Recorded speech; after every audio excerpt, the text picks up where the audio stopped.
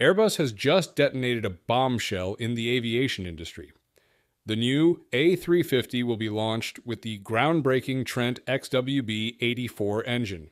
This new upgrade engine isn't just the world's most efficient large aircraft engine in operation, it is perfect partners who are set to spearhead a revolution towards a cleaner, more sustainable, and immensely profitable future.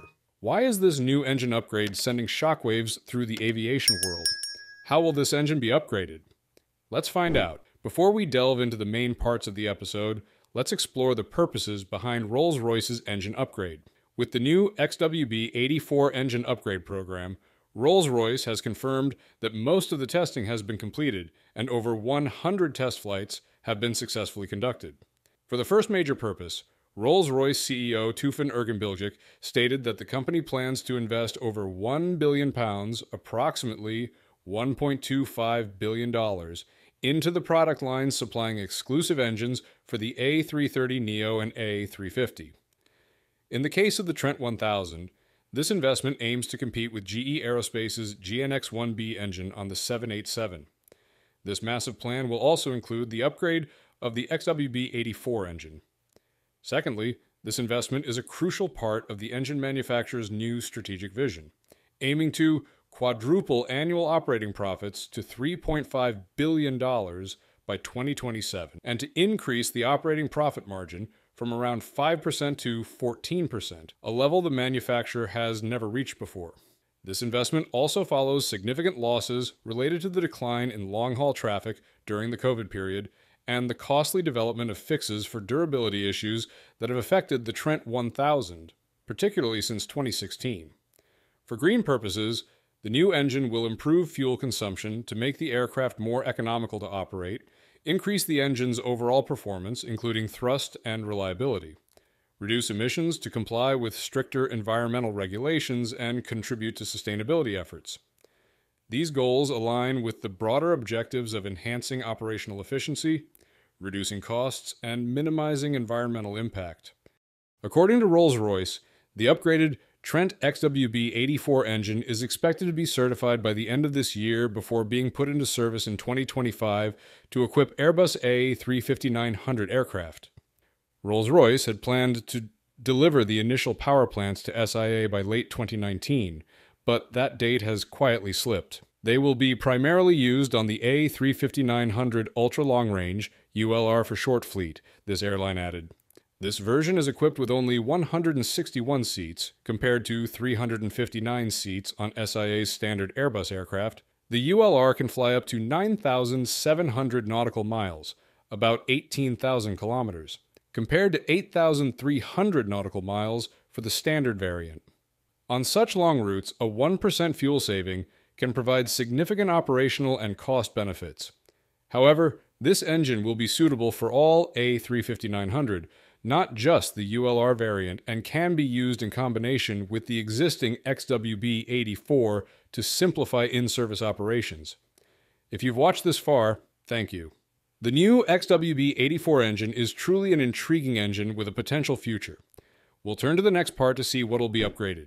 However, your support helps this video reach more aviation enthusiasts, so if you can please like, share the video, and subscribe if you're new here. Simon Burr, Director of Engineering, Technology, and Safety, highlighted Rolls-Royce's focus on further enhancing the fuel performance of the 84 variant engine, which is already successful in its current form. The Enhanced Performance, EP for short, variant of the XWB 84 was introduced at the Singapore Air Show in 2016, with Singapore Airlines placing the first order. This EP model incorporates technologies from the higher thrust XWB 97 engine used on the A350-1000 and insights from the Advanced Test Program. It aims to improve fuel consumption by up to 1% and reduce carbon dioxide emissions compared to the current XWB 84 engines. Rolls-Royce is also planning additional improvements by introducing turbine discs made from a new proprietary superalloy branded RR1073, which was originally developed for the UltraFan program. These discs are designed to withstand temperatures around 50 Kelvin hotter than the current RR1000 material, providing a more predictable lifespan. The EP model will also feature a new process for redistributing cooling air through the high-pressure turbine blades, significantly reducing temperatures. Turbine discs made from this new material are already in production and will be introduced to both the XWB 84 and 97 engines next year. Other upgrades compared to the standard 84 variant include improved turbine cooling and aerodynamics, enhancements to the secondary air and sealing systems between stages, and further optimization of the turbine blade clearance control system. Additionally, Rolls-Royce is working on improvements to the Trent XWB 97 engine to address durability issues in hot and sandy environments. A new sand-resistant coating is being developed for delivery by the end of this year, and the high-pressure turbine blades will be upgraded with modified casting layers to reduce metal temperatures. If you're still unsure about what makes the upgrade special, let's analyze the specifications of the standard XWB 84 engine. The standard variant, with a thrust rating of 84,200 pounds, is specifically designed for the Airbus A350-900 to deliver optimal performance on long-haul flights. Currently, there are 295 Airbus aircraft equipped with this Rolls-Royce engine, which supports a maximum takeoff weight, MTOW for short, of 617,295 pounds. It incorporates advanced technologies to enhance thermodynamic performance and durability. Notably, it achieves about a 15% reduction in fuel consumption compared to older engines, thanks to its innovative design. The engine features a large fan and a sophisticated cooling system, allowing it to operate efficiently under demanding conditions. Additionally, the Trent XWB 84 is engineered to reduce noise and emissions, meeting stringent environmental standards. Overall, this engine contributes significantly to the performance of the A350-900, helping airlines cut costs and boost operational efficiency. Although the new engine offers significant economic and environmental benefits, its market entry has faced some challenges. Rolls-Royce initially planned to deliver the first Trent XWB 84 EP engines to Singapore Airlines by the end of 2019, but this schedule has been delayed. SIA now expects to receive these new engines in the first quarter of 2025. Rolls-Royce has declined to comment on the reasons for the delay of the EP variant, but stated, "The Trent XWB is the most efficient large aircraft engine available today and is recognized as the industry standard for reliability. We are proud to power Singapore Airlines and are working closely with them to support the operation of the A350. The delay could be attributed to durability issues encountered with the Trent 1000, which consumed significant technical resources to resolve, and the subsequent impact of the COVID-19 pandemic, which severely affected long-haul travel. This challenge may become insignificant once the engine is launched with the new A350 version. It is worth looking forward to." In your opinion, are there any further obstacles or limitations for this engine? Additionally, the latest information indicates that the Airbus A320XLR is ready to enter service as soon as the European Aviation Safety Agency issues its type certification. On July 19, 2024, in Cologne, Germany, Florian Giedermet, the executive director of EASA, presented the type certification documentation for the XLR aircraft to its chief engineer, Isabel Bloy. Although the new aircraft has received certification with the CFM LEAP 1A engines, certification for the Pratt & Whitney engine version will be delayed. Christian Scherer, CEO of the commercial aircraft business of Airbus, said, "Here comes the A321XLR, a differentiated product that brings new value to the market, expanding the possibilities for our airline customers and passengers. With its long range, the A321XLR enables a host of new direct routes, offering natural growth opportunities to our customers and the traveling public. It provides airlines with the efficiency of commonality inside the A320 or A321 product range, and its versatile cabin has a range of service possibilities that are just unique. It is quintessential Airbus. This aircraft has a range of up to 4,700 nautical miles, supplying flexibility in the flights. Therefore, it will allow operators to offer non-stop long-haul flights to destinations around the globe, where there isn't enough demand to justify a full, wide-body jet. In addition, it burns 30% less fuel per seat than previous generation competitor aircraft, and at roughly half the trip cost of modern wide bodies. To the recent over 500 Airbus XLRs have been ordered, with customers including American Airlines, United Airlines, Qantas, Indigo, and Icelandair. Currently, this airline is using 2 brand new A350-900 version aircraft for flights to Canada. They are called Leipzig and Krefeld and will fly direct from Munich to Toronto and Vancouver. Naming its aircraft after German cities such as Leipzig and Krefeld not only means to honor and connect these cities with Lufthansa's global flight network, but also shows the company's pride and brand recognition. It has been 2 months since receiving them, and the airline has operated 160 flights and served about 38,000 passengers. Lufthansa CEO Jens Ritter shared that their passengers are very enthusiastic. Across all classes, they liked the innovative cabin interiors and new amenities. Lufthansa business class passengers are particularly delighted, with more than 90% satisfied with Allegris. They like the comfort of the seats with features like wireless charging, welcome drinks, and special menu cards for suites. The airline's crew really enjoyed working in the environment, appreciating the ease of seating management and the excellent galley. However, there are still imperfections.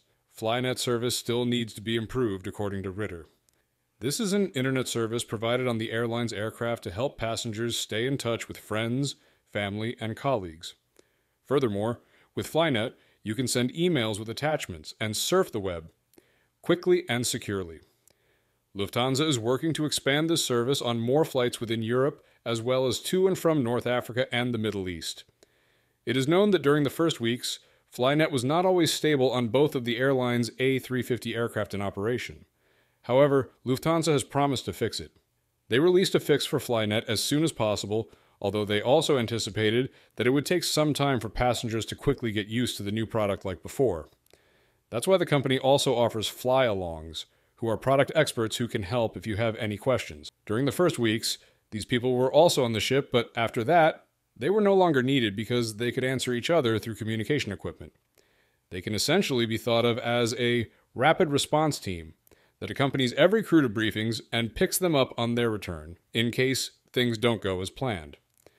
Because there can be unpredictable things. But of course, no one wants this team. The company wants to eliminate them as quickly as possible.